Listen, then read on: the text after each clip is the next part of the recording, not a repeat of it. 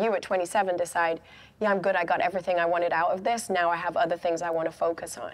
Yeah. It's crazy to me. Do you ever look back and think, man, if I'd just given it a few more years, do you ever think that? You know, like, I think right when I retired, it was really hard to grasp, like, that I used to always say, like, oh, my identity is not sport. My identity is in Christ, or like, I live for God, and like, this is what I do. And then I retired, and I was like, oh shoot, my identity is in soccer. I was wrong. Like, wait, I was lying. Violation. Oh, you thought I was done? Oh my God. No. Oh my God. Gotta face it, I'm the one. Want the check, give me my respect, my respect, my respect, medals on my neck, on my neck, on my neck, tell them I'm the best, I'm the best, I'm the best. What they talking about?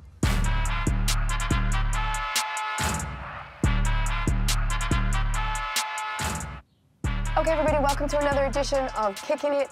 We are here today with Lauren Holiday, two-time Olympic gold medalist, World Cup winner, Hall of Famer, the person who hooked me up with very dope seats at my very first Angel City game. So it is good to have you with us. Thank you so much for being here. Thank you for having me. You've always been on our list, actually, like since we were brainstorming when we started the show of who we wanted to have and who we thought had an interesting story to tell, not just in football, but outside of football too. You were like right up there on our list, so we're grateful that this is happening. Thank you, thank you. I guess, how's life treating you? You good in life? Yeah, life is good. Yes. Big move. We moved from Milwaukee to Boston, so still adjusting. Kids are resilient, so my kids, I think, have adjusted the most. Obviously, my husband plays, so he's had to adjust quickly. Plays for the Boston Celtics, Jrue Holiday. Yeah, plays for the Celtics. How did you guys meet? We met in college, so we both went to UCLA. I was actually a little bit older than him, and so I was getting ready to leave school. He got drafted after his freshman year, so we started dating once we both left UCLA. Obviously, that's a connection, right, that you guys have right there. But just in terms of like getting to know each other, where it all started, what was his dating game like? How did he ask you out? What was the first approach like? Was it smooth? Was it awkward? I tried to break up with him quite a few times. You did? He never quite let me do that. When he officially like asked me out, or to be like his girlfriend, he was like, you know, what do I have to do to, you know, be with you? And I said, well, I don't want to make you a priority. So that was my response. Oh. Okay. And then he just kept showing up. So that didn't scare him. He didn't run away. Persistence. That's how you Amen. get in there. Yes. I love that. And so he kept coming back. And he was in Philly. He got drafted to Philly. I got drafted to Boston. And so he would come like every 2 weeks. He would come and see me. Do you think his version would be the same? Like, from his perspective? I think it would. I think it would. And that was because you're just like, I'm in a point where I'm focused on me, my career, what it is I want to achieve, and that comes first? Yeah, I was like, I want to be the best player in the world. I want to win an Olympics. I want to win a World Cup. But like, it wasn't good enough to just win. I wanted to start. I wanted to be impactful. I wanted to like make my mark on the game. And I also knew that he had a lot of demands on him to want to be the best player that he could be. So in my mind, I was like, we don't need to be each other's priority. And then it just kind of happened that way, that we were each other's support system. I guess I always wonder how that works. Two such high profile and such successful athletes, because like like me personally, I think I'm better than my partner at ping pong, and I let him know that I think I'm the best at ping pong. So like for you guys, how does that work? Does that competitiveness, does it come out? Do you drive each other? Do you diss each other? Like, how does it work? One time I cursed at him when we were playing spades, and that didn't go so well. He's like, you're cursing at me? You're name calling? Like, what is wrong with you? And I was like, I want to win. I have this switch. This is just in me. So I think I'm slightly more competitive between us within the relationship. I think he's like happy wife, happy life. So if you win, I win. I think he takes that mindset a little bit more. But there was a time we played Uno. It was just him and I, and I was like whooping his butt, and we were supposed to go, like, Philly had just opened a Shake Shack, and we were gonna go try Shake Shack. And he was like, no, I'm not hungry, because I was winning. And then he started beating me, and then he was like, man, I'm so hungry, but I had already eaten pizza that was in the fridge. So that was like one of our like memorable fights. Arguments? Yeah. I think it's so dope that whenever he's asked about you in the media, he's always like, she was the better athlete in the house. Yeah. He always reps you. Before, he's rocking your U.S. number on the U.S. men's national team kit, but it was intentionally for you, to represent you. When you see that, like, what does that mean to you? When you hear it, when you see it, like, he's always so proud to be your husband. Yeah, it means a lot to me. And, you know, like, I think just, you guys know in relationships, like, love carries you a long way, but, like, being each other's best friend and supporter, it takes you so much further and deeper in your relationship. And it's not an act. He really does feel that way. He tells our kids, I love y'all so much, but I love your mom more. And so now my daughter tells us, I love you guys so much, but I love my brother more. and it's just, he really does, like, he puts that in our house. We love each other, but, like, mommy and daddy put each other first. And I feel like I chose right. I did a good job. That's very, how long have you guys been married? We're going on our 11th year. So this year is 11. You guys have been together 20 years, which like freaked me out the other day, because that's mind-blowing. You've been married 20 years? No, but this fall we would have been together for 20 years. We've been married since June 29th of 2012. So it feels like when we talk about best friends and going through some really difficult experiences together, and I relied on her so much to get me through those things. And you know, it's just an unbreakable bond, and something that I know I can go through anything. I can be on my deathbed and she's gonna be right there next to me, and I feel the same way for her. So, you know, then when you have kids, that kind of shifts a little bit because you're so focused on them. But I ultimately know I have to make sure that I'm always putting her first. Yeah. And like Jrue is, like, happy wife, happy life. Like, I live by that. I know that is the case. I don't know how do you feel? I mean, shoot, I've been married for 17 years.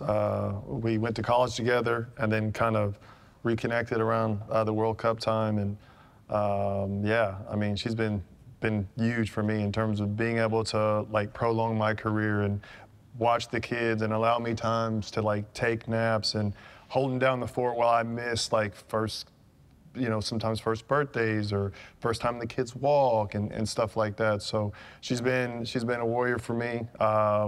And you know, we worked. Like, you feel like you picked right, because it's kind of like we grew up similar, faith-based. We both were Catholic, and we both kind of from rural areas, humble upbringings, and yeah, we love our kids, but we ended up having more than I thought for sure. Having 6 kids, man, it's like stepping on an ant bed and trying to like corral everything. But 6 kids is next level. It's, that's next level. But you know, it's you know, controlled chaos, but we love it.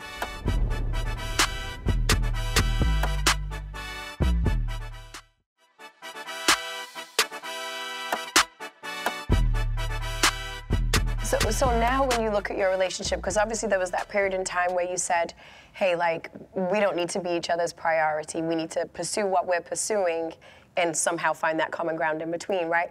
Now do you see your role as, I'm here to support him because he's still in that phase of pursuing his dreams, or how do you see that?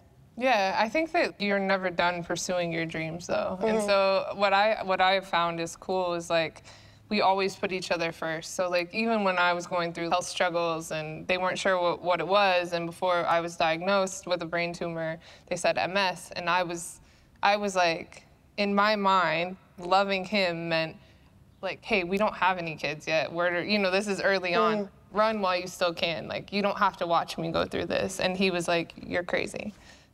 I got you no matter what. And I feel the same way now. Like, now that I'm retired, it's the same. How do I make his life easier? If he needs a nap, if he needs that. But really, like, how do I champion him? And then he's doing the same for me. It's like, okay, well, what are you doing next, babe? What do you want to do? Like, I think you can do this. I think you can do that. It never ends. I feel like the roles might switch where now I'm at home with kids and I have more of that responsibility, but like my dreaming has never stopped. And so he's still like, he still pursues me in that way where he's like, no, what do you want to do? Like, what makes you happy? And so I think that that's something really cool about our relationship too. So what's your new dream? Avocado farm, chilling, I do have slinging an avocado avocados. farm. My new dream. So right now I'm working with Avenue Capital. I'm a partner, and I want to buy women's sports teams. I want to be at the top. I feel like there's a lot culturally that needs to change, and I want to create a culture that is positive for women and positive for women's sports, because I think that we are as competitive as men's sports. I think we can be as lucrative as men's sports, but we haven't had the foundation. And I think that the lack of integrity in women's sports, actually in all sports in general, now like being in the NBA side and being obviously a professional athlete myself, I feel like we treat athletes as commodities. We treat them differently, not like slightly less than human. I think Kevin Durant just said that the other day, like when a fan said something crazy to him. And it's like, how do we create a culture where we actually view them as humans and as like doers of good and people that can change not only like the game, but change like the community that they're in, change the area that they're in. And I feel like we can empower athletes to do that, but there has to be alignment in integrity. And I think that that's like really my passion. So speaking to that, you said you want to own multiple women's sports teams, essentially, right? That would be the goal. So can you define your role with Angel City? I know you were an original investor. Do you have kind of an additional role to that? No, Angel City, I was an original investor. Angel City, how they're set up and how they did things was slightly different. They had so many people invest. You know, I would say that I'm a very small investor. I would like to be like in a position where I make decisions and I have the power to make decisions. Because of the level of investment would give you that. Because of the level of investment or where I am, in that. The level of equity. Equity and... So you want to be a mogul. I want to be a majority owner. Okay. So if you were a majority owner, what does that mean for the team that you're currently with, or would you stay a small percentage with them and then do another team? How is that acceptable to do that? Yeah, that's what I'm trying to figure out. How would you envision that Yeah, obviously I would love to be with Angel City. That would be amazing. Okay. Really, and not just like women's soccer. I think women's sports in general. I think like women's volleyball is incredible right now. Women's basketball, they just started the women's hockey league. All of those things are intriguing to me. And even being ownership on the male side too, I think has like piqued my interest, because I feel like we've thrown money at the men's side. People, obviously the men have done a great job. But it's like there's still a disparity of how, ownership and the athletes see each other. And it's like, how do we bridge that gap? Because... What do you mean by that? There's a disparity? Well, ownership groups, they want to win, right? And athletes want to win, but why? Like, there's a different why. Why do you want to win? Because of how it makes me feel, and how, you know what I mean? And hard work pays off. Yeah. Is what you've dedicated your life to, right? Yeah. And then like, what I love to do. Why would you say ownership wants to win? I feel like there's two buckets. One for financial purposes, and the other for, it's nice to brag to say I have the best team, like we have the rings. So I think it kind of goes hand in hand, but probably for the most part, it's the financial aspect. Even as an athlete, I would say that there is an aspect of financial, being able to take care of your family. Because for me, that was a dream. Be able to be a kid as long as I could be a kid by playing something that I loved, but also to be able to take care of my family in a better way than my family was able to take care of me. Right. And so like ownership and athletes, they actually do have common ground. And it's like, how do we find that common ground? And then that's how you build integrity. It's like, okay, well, yeah, ownership might want to win for a slightly different reason than why the athlete wants to win, but there is common ground there. So like, how do we treat each other then and honor each other to be able to complete that and to be able to do that? And I think the best organizations in the world have found some sort of version of that. looking after people in terms of how you trade them. For example, I've known times in MLS, a player, they got pregnant and in the offseason had their kid and then find out they're being traded to another team. So kind of more stuff like that, or yeah, like that, or just deeper? like being honest about where they see you. Being honest about it's like the trade aspect is one thing, but also it's like, you know, when you play on a team and you're clearly defined, your role is clearly defined, and then they follow through with what they say, it's like that builds trust. And once trust happens, then it's like, okay, well, if you trade me, I know that you're gonna do it in the best way possible. But in Europe, like, the thing is, what I liked about how it was set up over there in terms of in the States was you had more of a say. Like, all right, do you want to go to this team? If not, you're probably not going to play with us. We might put you on the reserves. But if you chose to, you could still stay at that club, still make that money. You just are not necessarily going to play. But in the States, unless you have the power to say, I have a no trade clause, right, you don't have control over being shipped, your family, your kids, and all that, and kind of dealing with that. So in terms of how it's set up in the States, I think it's kind of more difficult on the athletes because of that scenario. Yeah, and I just think that there's a way to do it where you can Everybody win. Yeah, everybody win, or even if there's hurt involved, or like you said, you have to move your city or your family to a new city, it's like there's a way to communicate. And I think there's a way that we can build athletic organizations to be that. The investment group that you mentioned, sorry, what did you call it? The investment group you mentioned? Avenue Sports Fund. Avenue Sports Fund. So is this right that Steph Curry, Harry Kane, they're also kind of like high-profile investors in that fund? So do you think that's what makes the difference in terms of what you're saying, is finding athletes who understand what it's like to be an athlete to then run the athletic organization? Is that the difference maker? Yeah, and Candace Parker, Lindsey Vonn, we're all involved. And like, when we're going through the process of buying a team or investing in something, then they're asking our opinion. Like, how does this work? What would this look like? How would you structure this? And it's like, it's not just someone coming in and saying, well, I have all the money and I know best. It's like, oh, wait, the athlete has actually lived this. How do we do this now? Right. And how do we create an organization based off how Candace Parker sees it, or Lindsey Vonn? And these are all like athletes that were at the top of their game. Michael Strahan. How do we recreate or their experience? How do we make it better than what they experience?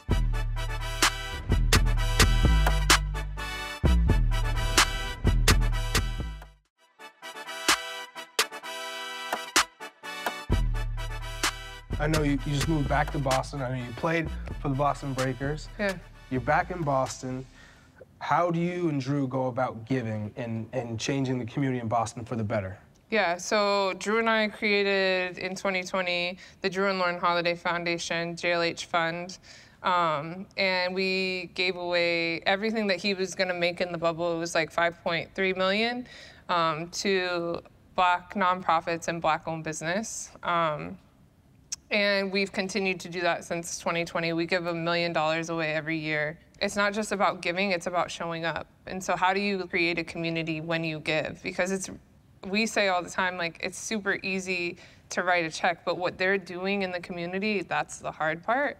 But it's like, well, we want to be a part of their community. And so that's what we hope to do in Boston. And when we went to Milwaukee, we added Milwaukee. That's really what made it feel like home, was like giving back to the community and getting to know what was happening in the city and what was happening in their world. And so that's what we hope to do in Boston too. So to kind of talk about your career as well, because obviously we've talked a lot about your current life, which is more family-based. And you went out on an almighty high. 2015 World Cup, you win in the final, you score a goal.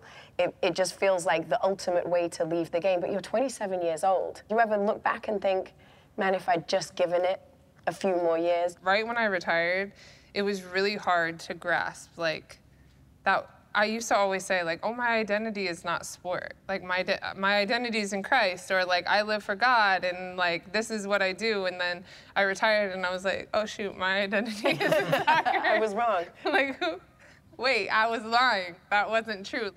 Because that was all I had ever known. Right. And I think for me, the biggest struggle is like, what the heck else are you good at?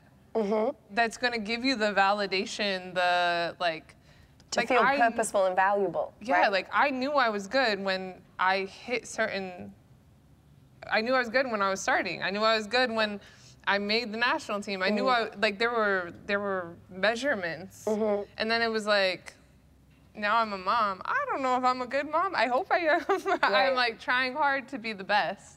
But there was no level of measurement that I could really like find fulfilling. So did you feel lost? Yeah, I feel like still now, and I don't know if you guys feel that way. This might be fulfilling all of your dreams. So I still now feel that, like, where I'm like, wait, it's like almost like a questioning of, wait, am I good at this? Or do I belong in this room? Like, I'm not sure if this is like what I'm supposed to be or where I'm supposed to be, where in sport, like, I had that confidence within me where outside of sport, that I feel like that's something I'm still learning. That 2015 World Cup final, I mentioned the fact that you scored the goal. I think was it 3-0 you made it, yeah. right? Did you feel like that was just a blessing from God in that moment? Because I'm assuming you already knew in your mind, this is going to be my last game. That wasn't a decision that came after it. You had made it before, is that right? Yeah, I knew I had to make the decision before because if we lost, there's no chance that I was retiring. If I hadn't already like established that. And so I knew I was going to retire. And honestly, like, it was just so heavy on my heart that I was ready to retire. It had been like 2 years of me wrestling. Like, am I ready? What's next? Like, do you have those conversations with Jrue and he's like, and he you was don't like, need to you're play crazy. No more. Or he wanted you to play. Yeah, he's like, you're nuts, I don't know. And he would always say, like, this is not on me. You need to make this decision. I love watching you play. He was always like very like. Well, what kind of helped you get to that decision? I don't know, I had the peace about it. And now, looking back, I'm like, because I love playing. I love competing. I miss competing so much. If I can compete in anything, I want to compete. But looking back, I feel like maybe I knew, my body knew, like, something wasn't quite right. When you look back now at your career, because your list of accolades is crazy, right? World Cup winner, Olympic gold medalist, Hall of Famer, NWSL champ, NWSL MVP. I think when you retired from the league, from the NWSL, you were leading all-time scorer, leading all-time assist giver. So insane. Do you think had you given more years to the game, your legacy in the game would be different? Or do you think, hey, with those stats, like, I already did it? Yeah, I don't think I even think of like those stats as my legacy. What do you think of as your legacy? It's like how I treated my teammates and how they viewed me. Because like, I can say I have a great relationship with all of the women I played with, and I feel like that meant more to me. It's like, how do I get the best out of my teammates and how do I make them be the best that they could be? The accolades, I'm honored and I feel like very blessed that I have those next to my name, but that's never why I played. I always played because I was obsessed with the sport. I loved playing, I loved competing, I loved competing with my teammates. And I think that's another thing about retirement. You literally have like built-in, those are your people, like you're doing life with them, you're with them all the time. And like outside of sport, you're like, wait, how do I make friends, you know? And so like those relationships, those moments, those times we were on the road together, the way that we lifted each other up, the way that we supported each other, the way that we won, I feel like was also just as important to me. When you were coming into the team, how tough was it to break into that team? I remember going in and I was like, don't speak unless spoken to. This is like what I'm telling myself. Just play, don't speak unless spoken to, like do what you're supposed to do. And so I would nap in between double days. And then I think it was like the 5th day and I fainted. Like I was so dehydrated, I passed out. And Kate Markgraf came up to me and she was like, hey, no problem. Don't worry, I passed out my first camp and I didn't get called back in for 4 years. And I was like, oh, damn. Oh my gosh, like, I can't believe it.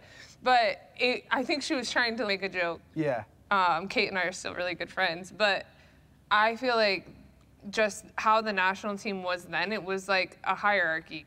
There's a standard that was put there before that just has never left. And it's like, this is what is expected, and if you don't show up that way, like, then you don't belong here. And I do love that standard and that just like the expectation to be great all the time is there, because I think that's why we are so good. I feel emotion every time I watch. I feel emotion every time I watch soccer. I don't know if you guys do, but like there is something inside me when I watch any game that is like, even like when I watch a kid's game, I have judgments and thoughts that I'm like, oh my gosh.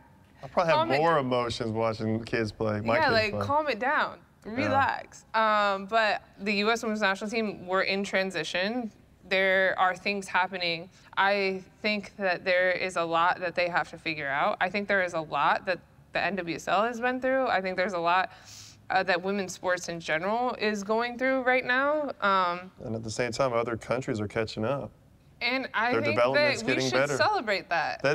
We are, I mean. Yeah, like I think but it makes it more difficult, right? It does. Not that it wasn't difficult before, but the bar has gotten higher across the whole board now. Yeah, which I think will propel us to even more greatness. I think that them catching up is going to propel us to more greatness. I think we have some things to figure out. And you know what? I watch, and there's like critique of older players that played, and they have critiques, and like I also think that's fair. Do you know what I mean? Like, I think that's okay.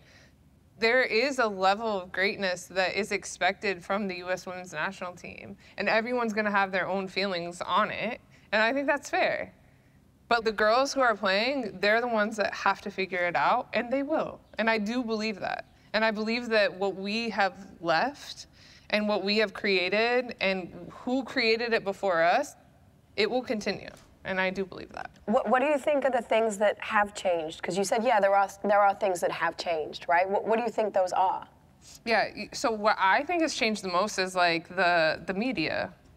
I think more coverage. The more coverage. I think like the women are celebrities.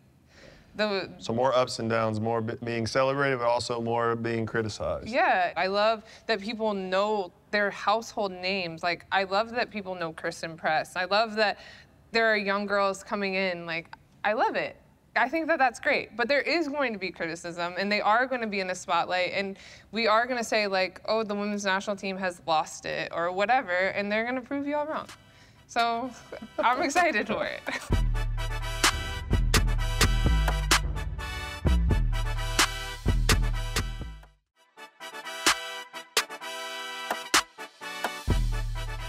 You know, before when you mentioned, you know, considering retirement, and you said maybe there was something within me that knew, right? Mm-hmm. And that's obviously referring to what you then went through. I think did it start 2016, something like 2015? I got pregnant in like the end of January of 2016, mm-hmm. and probably like 3 months into pregnancy, I was like, pregnancy is weird, y'all. Like, I have to tell myself to swallow. I can't balance. Like, I'm doing workouts. I was still running and like working out heavy. And I'm like, I like fall over if I do like a single leg squat. And I'm like, I was an athlete, I swear. Like, I don't know why this is happening. Mm-hmm. And so like, I would tell like my close friends like, oh, this is weird. Like, pregnancy's weird, you know? Yeah. Because I didn't know that pregnancy wasn't weird like that. Yeah, like, I don't know. Like, I just thought, oh, my body is like reacting funny. Uh-huh.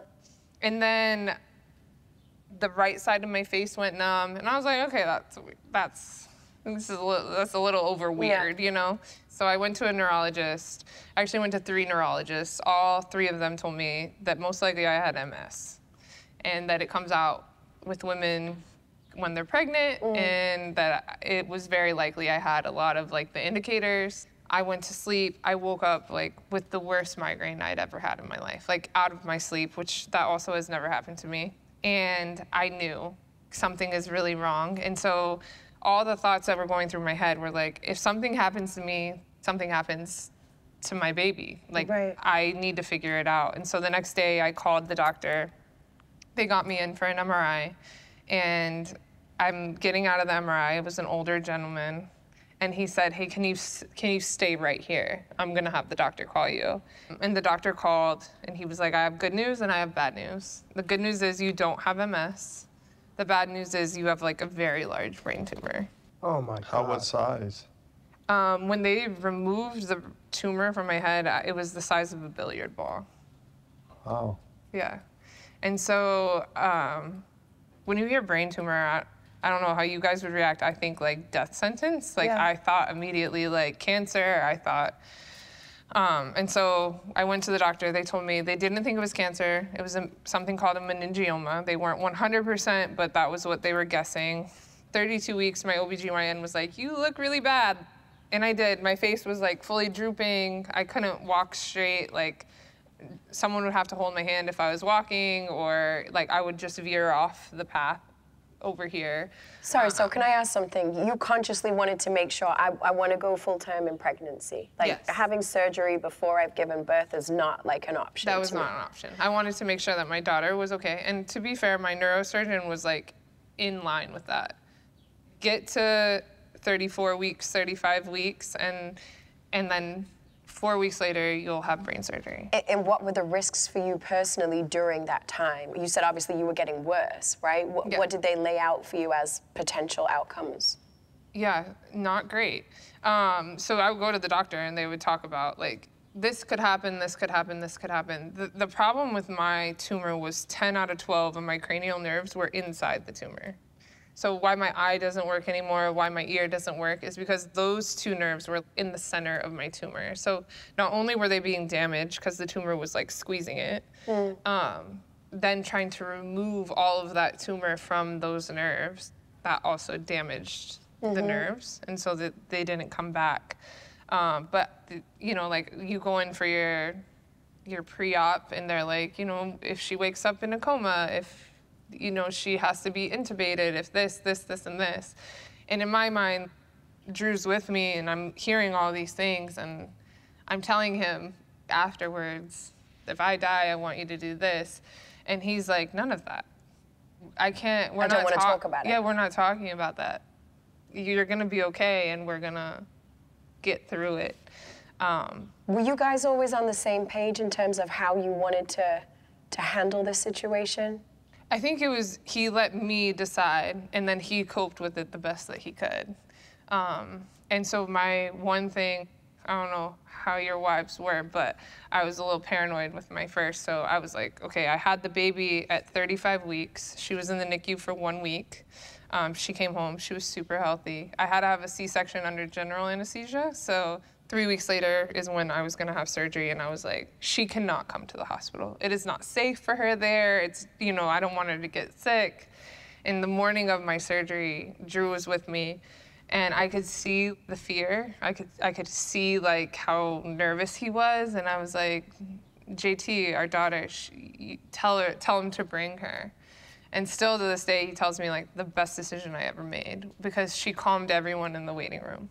Oh, wow. So like, they had somebody to focus on. Because it was like joy, like a new Right. baby and everything. And I had a 10-hour surgery, and when I woke up, my eye was fully crossed, and I lost my hearing, and the doctor knew that. He told them that. But I was alive, and I've run a marathon since, and I'm healthy. Praise God. Yeah. Oh my I gosh. can show up for my kids, for my family. So. Did it almost feel like your like arm was asleep, or that side of your body was asleep? No, I would Just be not like, communicating. yeah, I would be like, ask me again. And they would be like, lift your arms over your head. And I would be like, oh. And I'm like, ask me again. And they're like, honey, it's not working. Your arm is not going to go over your head. Yeah. It's going to take time. You're going to have to do it. And so I think that being patient was really difficult for me. Did you ever lose hope? No, I never lost hope. I think there was a grieving process of, this is what I used to be, and now this is my new normal. Once I was through the surgery, I was like, I'm alive, I'm here, I get to show up however I want to show up in the world. So I think that was like how I took it. I always wanted to connect with you after the fact, because obviously you accomplished so much as a player. You go through something like this, you're like a superwoman. I mean, to go through birth and a surgery to remove a tumor, and all those thoughts of like, am I gonna make it? You're in that state of like trying to be super positive in a really dark time. When you look back, I know you won Olympic golds, you won World Cups, but are you more proud of how you came through that than anything you did on the pitch? Yeah, I think too, like when you have kids, everything that you accomplished, you're like, you just want for them. And like, they don't even have to accomplish a 1/16 of what you did, but you just want for them to be the best. And I feel like right when I had my daughter, I was like, nothing else mattered. Yeah, they're happy and healthy and have the ability to chase their she's dream. alive and she's well and she's brought so much joy into this world. And it's like, it doesn't, like you said, nothing else mattered in that moment. And now when I look back and I think about what we've been through, I'm like, I just hope she knows she's such a miracle and like she saved mommy's life, you know? And I tell her that and she's like, oh yeah, whatever. But I'm like, but Why'd you say that? Why'd you say she saved your life? They told me I probably had the tumor since I was like 3. And that it only came out in pregnancy because it had a hormone receptor. And so I always tell her, like, not only did she save my life because of that, but like, without the hope of her, I don't know how I would have gone through it. Because every day was like so easy because I knew what I was doing it for. It was like, there's no way the hope of soccer or winning a championship, as much as I love to win, would have been the same as me living for my child. And not only living, like I wanted to live, like I wanted to thrive. I wanted to experience life with her. And so that was what kept me going.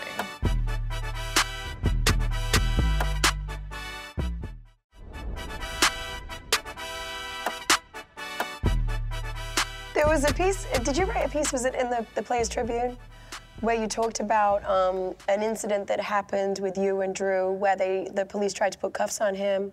They did cuff him. They did cuff him, okay. And just kind of like how that changed your awareness or your perception of like the different realities that he as an African American and you as a white person were kind of living in this same world, right? Yes. His sister and I went to the gym at like 8 a.m. I did not bring my wallet. She did not bring her wallet. And we drove there. We had just gotten a new car. And the license plate was like in the back. It wasn't on yet. It was the paper license plate. And we were driving, was not speeding, nothing.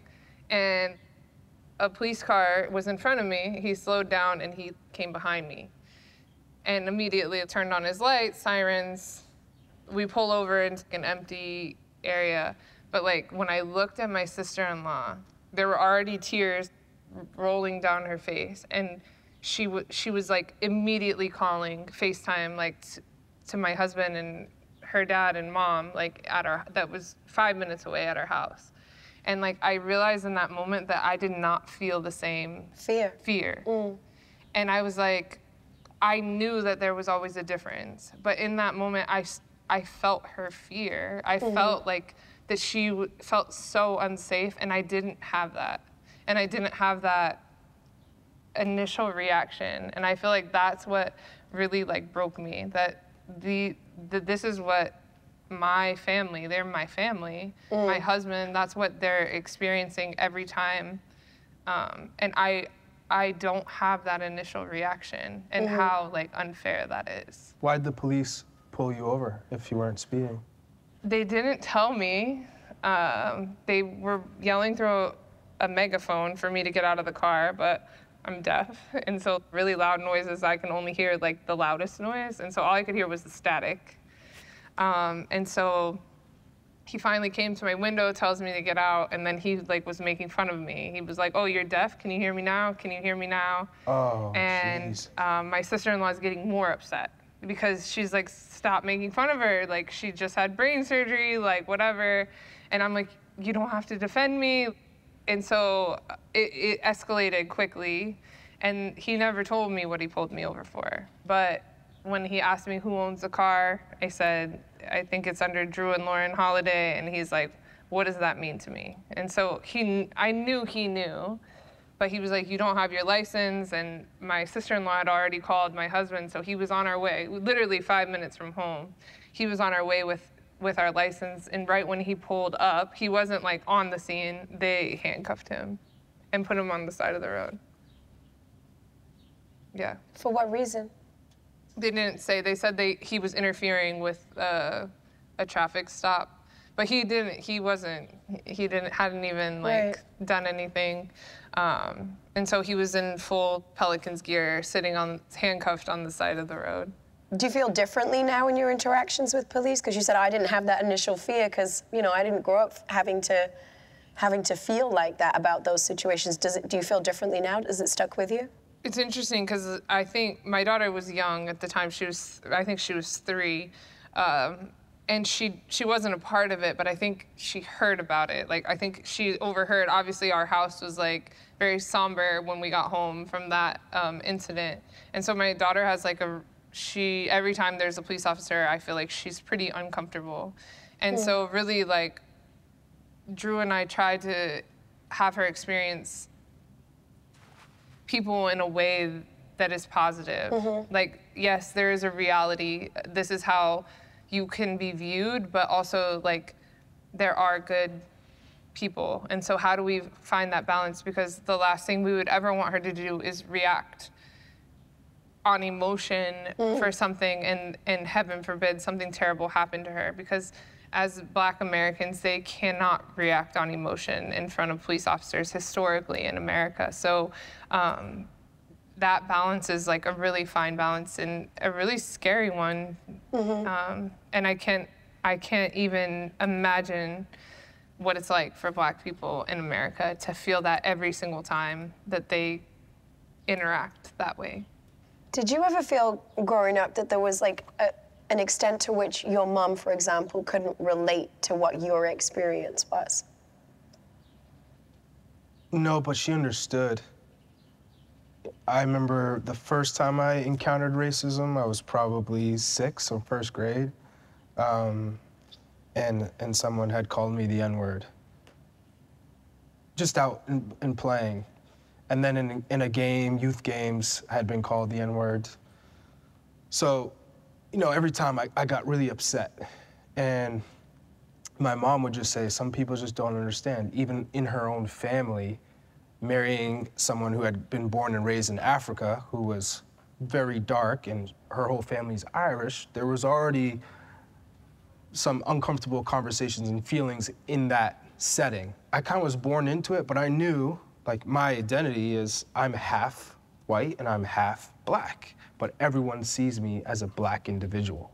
But I always felt comfortable in any setting. I felt like that's what separated me, because I had both of those perspectives in my household. And in the end, I knew that my mother just loved me so much and cared for me so much that it didn't matter what other people thought or felt, and that she just said, you always have your family. So that's what I'm always grateful for. Do you feel like you have to have different conversations with your son to your daughter? Yes and no. I feel like in life, there's different conversations to son and daughter, so yes and no. I think my daughter is way more sensitive to it. I think she's way more aware. She's very proud of her curly hair, and she loves getting braids and putting like color in her hair, and she is very close to like both sides of the family. But one time she told my parents, she was like, do you guys want to know something weird? And they're like, sure. And she was like, you guys are all white, and me and my brother were Black. And she said it just so matter of fact. And my mom was like, yeah, and we love that. We love like that you're Black. And she was like, okay. My kids always draw themselves when they, like, dark Black. all of them, like, you're not that dark. You're light. And they always draw themselves Black. Oh, we always die. They do self-portraits. They're always darker than me. I'm like, who's this?